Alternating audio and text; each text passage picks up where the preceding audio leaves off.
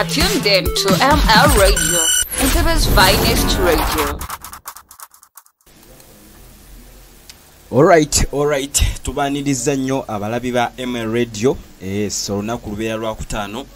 Program ebeera The Buzz. Wetukutuusizaako ebintu ebyenjawulo ebikwatagana ku entertainment industry. Ng'era tugenda kubanga tukuwa amawulire mangi nnyo olunaku olwaliro, mangi nnyo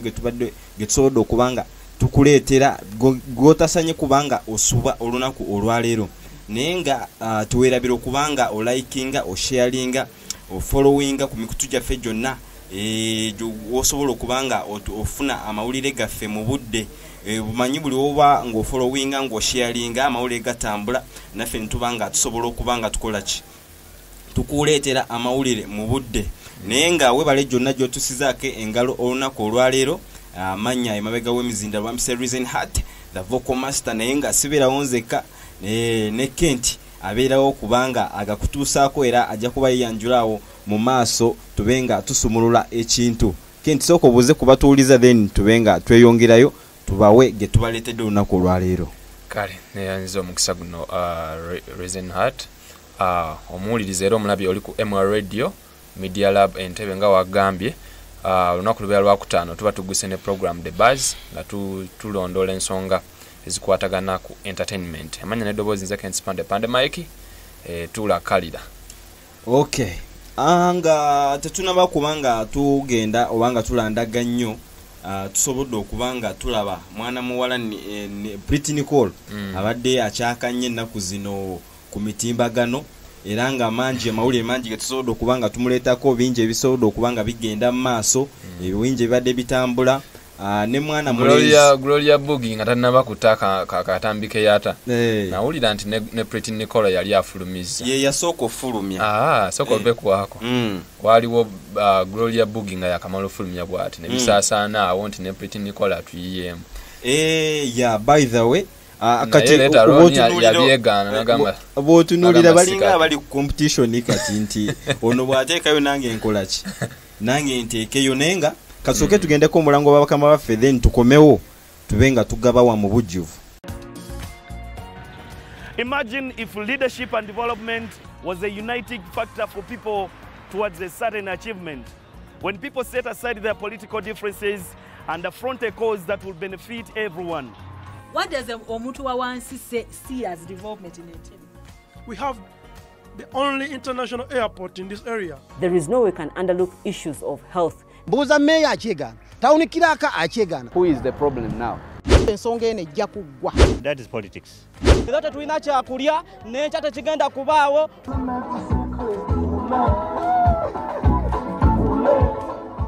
Ate ne President Museveni bannanga akyali baby. Join us every Saturday from 9 to 10 a.m. as we discuss matters in Entebbe, the first Uganda's colonial capital, and what it deserves.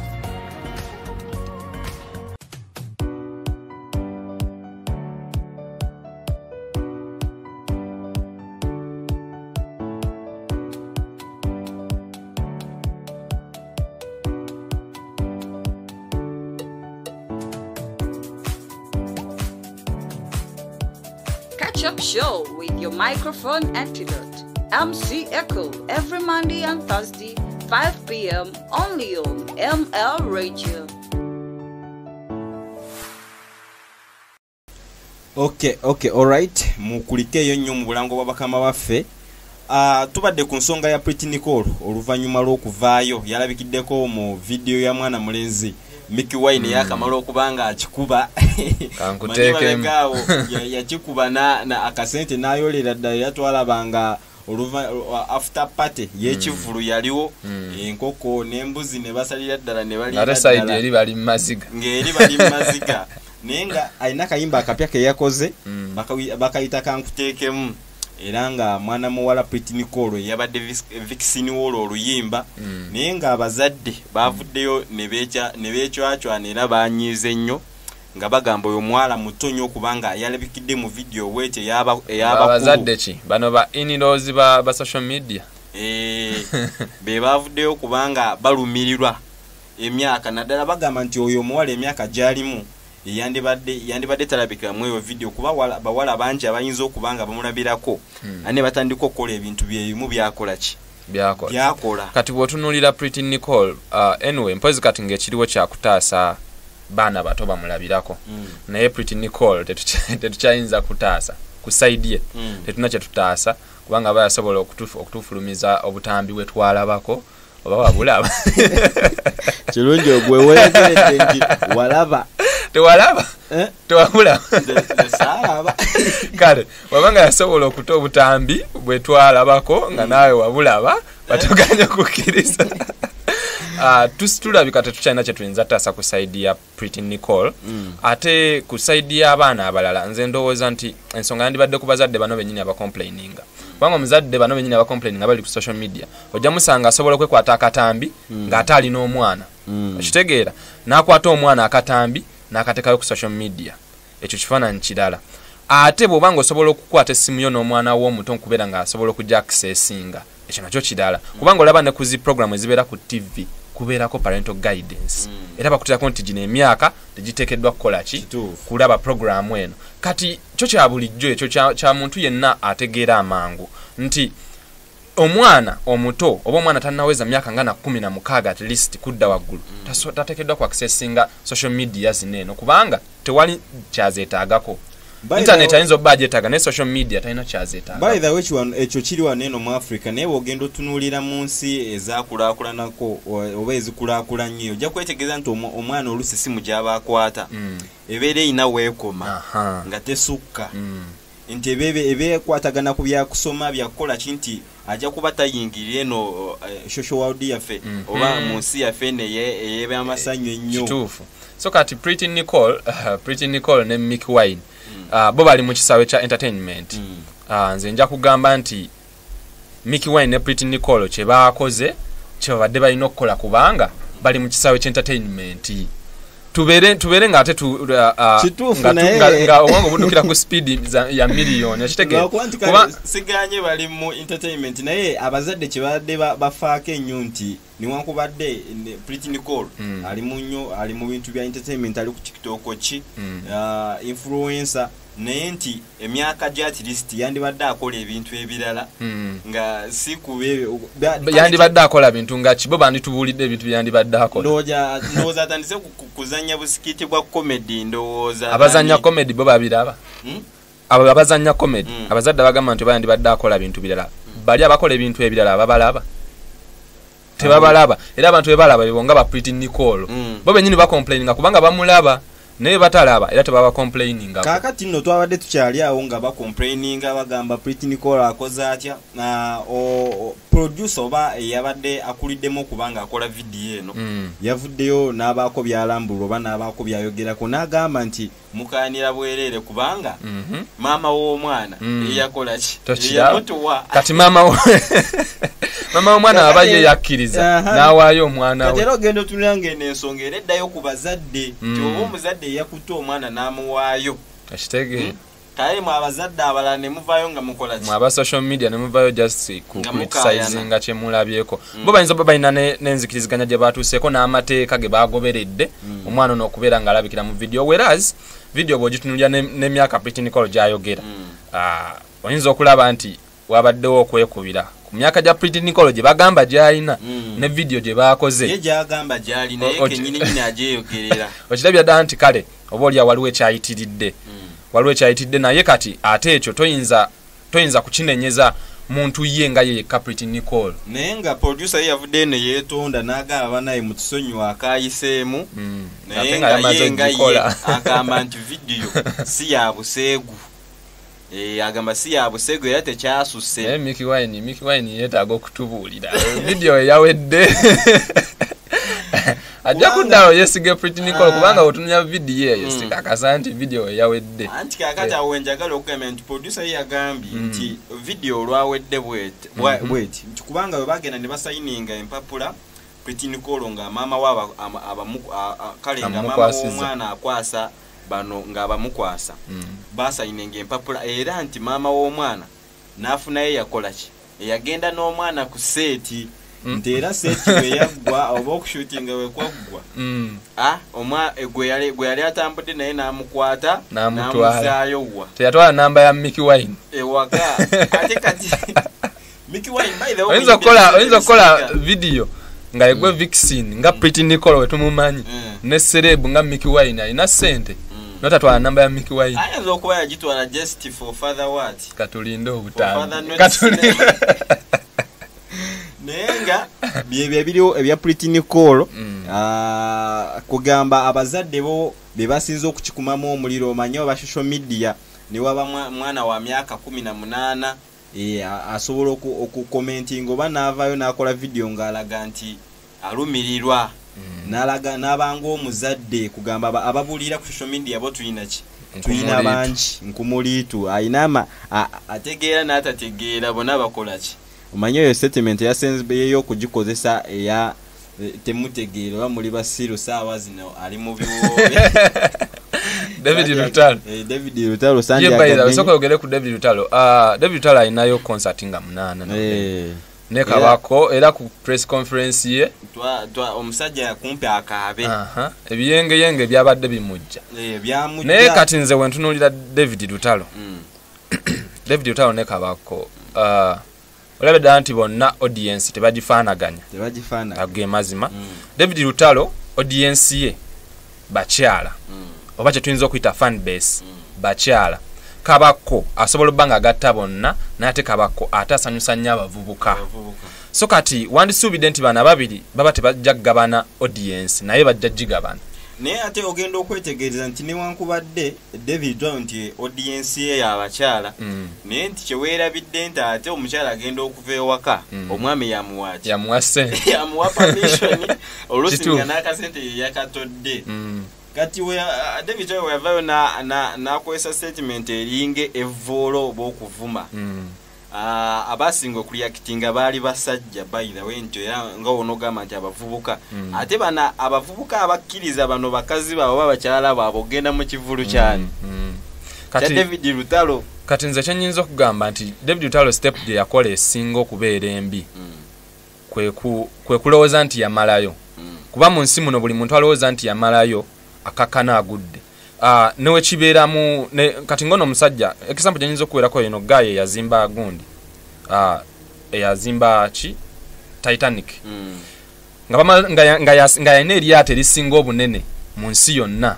oba emmere esinga obunene mu nsi yonna bamubuuza wajjawo ekirowoozo kino era olowooza kinaakoma yagamba kimu tekijja kukoma kaabe Katonda tosobola kukola ki tasobola kukiyimiriza naye ebyaddira ku Titanic twabiraba naye kyava kukikuwulira nti yasembayo so kati David Lutalo okutuuka omanyi obwaserebu buno obufuna olowooza nti kati omazeeyo kati David Lutalo yalowooza nti amazeeyo naye ate nga waliwo ekiri mu ddiiro kyalina okusalawo agwawa oba akikkirizamu oba takikkirizamu anti kakati obuzibu bw'Abannayuganda nti olina okusalawo side gy'ogwako naye n'abatalina side babawagira kati nga Shiba eyakamala okukola neyanziza Shiba takola any political statement ekitegeera Shiba wabanga alina omuntu gwateeka wansi ebiseera bisinga babeera abo bantu babadde akolagana nabo baba producer biki batera okubeera mu ntalo nabo David Lutalo bade tunnamulaba nnyo mu ntalo naye ekintu kye yakoze oba ekintu kye yakola kulumbagana abantu bano bennyini abajja mu bivulu lwaki government audience tebagifaanaganya oba fan base naye ate David Lutalo balina okusharinga kati fan base ku lwekyo statement gye yakola yandibadde tebasharinga fan base ne bagenda gisharinga sina kindi kiyinza omutuulamu kuba Kabako tutuka ku stage performance katogaye ku stage performance Kabako mulala mukko kituufu Kabako mulala asanyusa abantu kuva walinnya ku stage mpaka kuvaako David Lutalo kyalina okukola ku stage kiri eki kuyimba tewali kirala talina extra nti talina kyayongeramu tewaliwo kirala alina kuyimba ate okuyimba weyaba nti bannayuganda kati abasinga abawagira abali mu entertainment bawagira music olina obbawo ekintu ekisukka kuyimba babagala ekintu ekyenjawulo yes kati David Lutalo agasse ebintu bingi omanyi wano mu Uganda waliwo abantu abawagira nga bakuwagira lwakuba bakwatibwako ennaku katolinga agamba David Lutalo omukwatibwa ennaku ekyo gwakyogedde kyenyinza okugamba kale nti alina ebintu talina ebirungi byalina bitono omuntu byayinza okumuwagirirako ennyo n'asigalawo tewali okuggyako okuyimba nabo bbawo akazindalo bayimba ate nga basasudde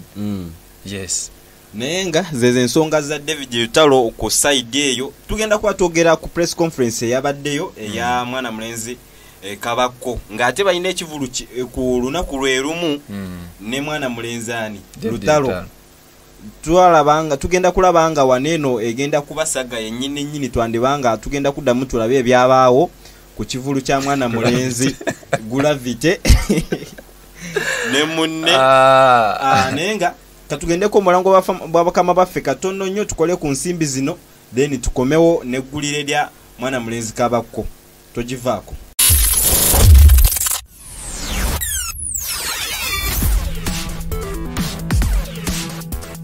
You are tuned in to ML Radio, Nsebe's finest radio. Okay, mukulikeyo nnyo mu bulango bwabakama baffe. Wetuviiriddeko ku mpewo tubadde twogera ku press tubadde tugenda kwogera ku press conference ya mwana mulenzi Kabako eyabaddewo era nga press conference yabadde nga kivulu. Bakubye endongo okugimalayo era simanyi ku kivulu kiki bagenda tuyimbira. Ate kibayita entertainment. Ekibayita entertainment. Press conference eyokwogera obwogezi nga David sibanange sina muntu wano gwe njagala kutunuliza gundi midumu gya mundu naye this is reality. Kibayita press conference entertainment eyawukana ne press conference ey'ebyobufuzi oba ey'omunnabyabufuzi. Munnabyabufuzi waba ateeka press conference kuba kwogera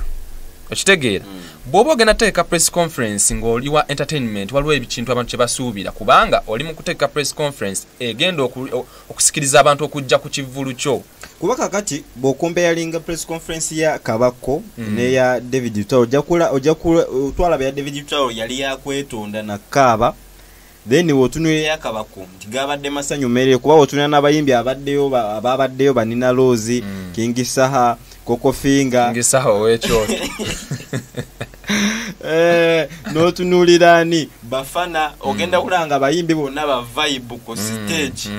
era simanyi mbulira sagala osalirize gwe osobola okuleka side eri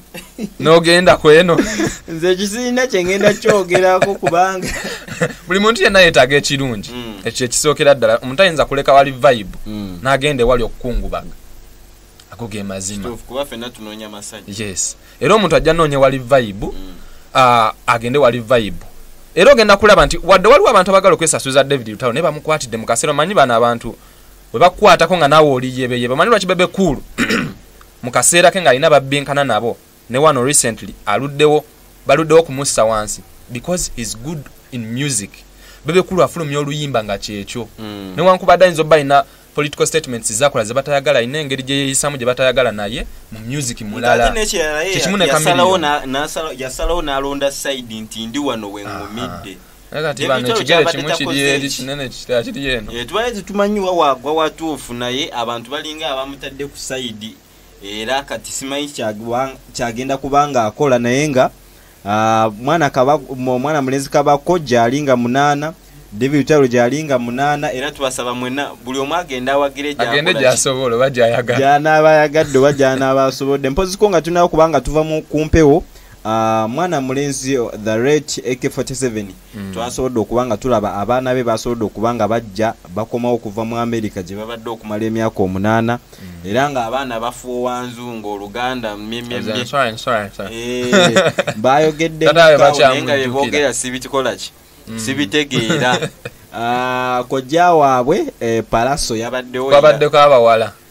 kubaida abaana balongo mwana mulenzi munaye yali saaye kulika abawala nina ensonga lwaki mbuzi oba kulika abaana bato mwana bukyali buto myaka mmeka bulinga kyemanyira luli myaka nga 8 era myaka 8 era kati esuubiri college mbadde mbuulizaako neiba maybe oba inayo mutabani oba muwala okuba mulenzi na muwala balongo yakuba nteeseteese ekimala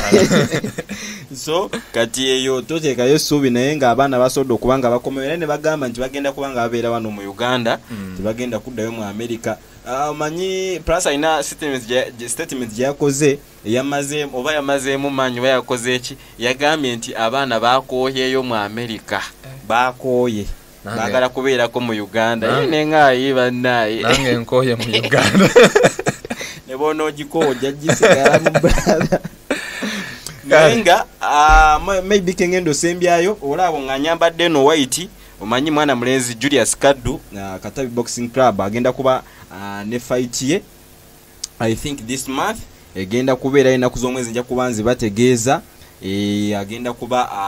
alwana fight ye oluvanyuma lwokubanga fight yasemba yasobodde okubanga agiwangula yakuba omusajja omusembe nywalugo newankubadde baali baagala kubiteekamu kamanyanga myanga naye nga twasobodde okubanga fight tugijjaira nga Entebbe n'asobola okubanga agikwatira omumuli naye nga mwebale okubanga mubadde bawuliza balungi era balaba balungi kyeweerabira okugenda ku mikutu gyaffe gyonna teekamu Media Lab Entebbe ojja kuba otufuna butereevu nnyo nnyini ddala programu nyingi ezibeerawo nga ketchup